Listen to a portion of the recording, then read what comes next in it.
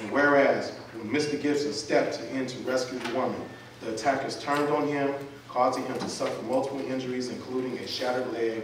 And whereas Mr. Gibson has demonstrated a commitment to others and is a deacon at King of Kings Missionary Baptist Church in Linwood, Illinois.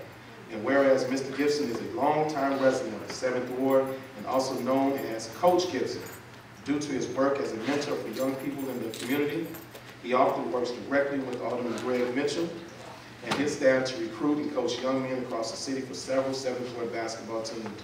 And whereas Mr. Gibson has been a dedicated employee of the Chicago Department of Public Health for the last 17 years.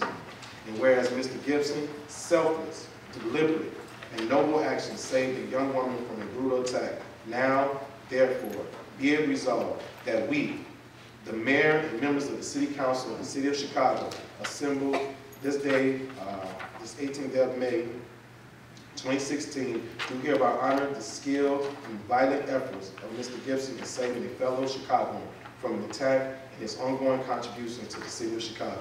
And be it further resolved that a suitable copy of this resolution be presented to Mr. Tony Gibson as a sign of honor and gratitude and respect.